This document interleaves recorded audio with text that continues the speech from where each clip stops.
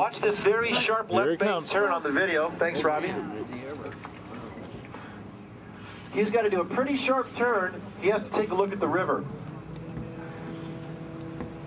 And with heavy crosswinds, folks, this could be tricky for sure. A little bit of hang time. Look at those floats, even Steven, all the way down. These are the kind of homes you see in Alaska.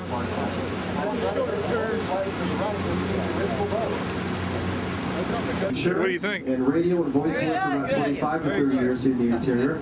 I'm an avid volunteer, and I'm the proud father of 6 people. Something else we have a lot of in our state boats are retirees, especially veteran retirees. More for It was on this property back in the 70s that a young woman came to join. We are now approaching the training grounds of the late legendary Susan Butcher, who won several Iditarods, and her husband Dave is there. What a beautiful day it is today to be on the river, but you know, to tell you the truth, it's a perfect day to be on the river bank here as well, because we've got the dogs out, the day is nice, but the best thing we have going for us is the little puppies are out and they love to have fun.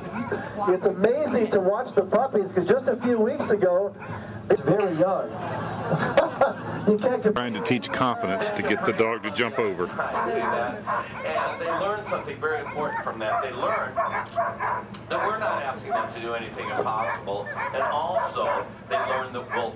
Dave is taking the dogs out to train, and they're coming back. We're headed home, and this is really a great way for me to evaluate how You can hear him talking. He's taking them way out there. He's giving them signals like haw, which is to turn left. Hold back some energy, because these guys, when we're racing, we may have to cover over 100 miles a day, and they need to have the reserves. So that here they as come. we approach the finish line, we can pass teams in front of us or keep competitors way far behind us so that we can win. This looks like a great...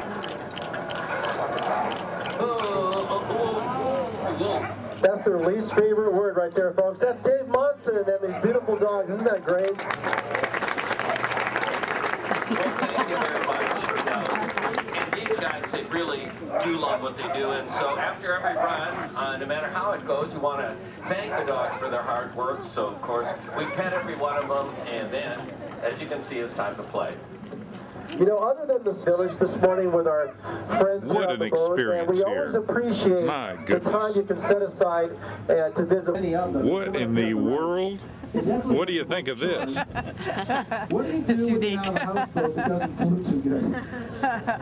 A houseboat that doesn't float too well. Here is where we will celebrate the life of the Athabascan Indians. There's no gift shop here, all right? A fish camp. This is how the Athabascans used to catch salmon.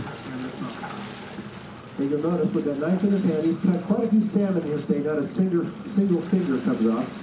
I don't think I'd be able to do it that good. Now we see a bald eagle. 3 short stops with the native guide. So bring your camera, 3 short stops. The second half hour will be your free time to go wherever you want. There's a dog yard way in the back. See that building right down here with the antlers on it to your left? There it goes. 3 important things about being on shore, folks. Number 1, plenty of bathrooms. Number 2, lots of places for a drink of water. All right? Amazing. Our travelers got off the riverboat to come in and see these exhibits. There's a grizzly hide, a moose, a caribou. How about that cabin? And a very still moose. By using a birch bark megaphone like this one. Talking about calling the moose. The moose made a deep, low, guttural grunting noise. Would you guys like a demonstration? Moosey, moosey. And a caribou should use it to shave away the remaining flesh and fur. An Athabascan women's winter outfit.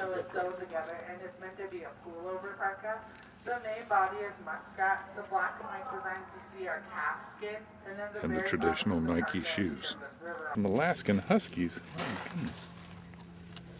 Man, look at that. How about that, huh? Oh.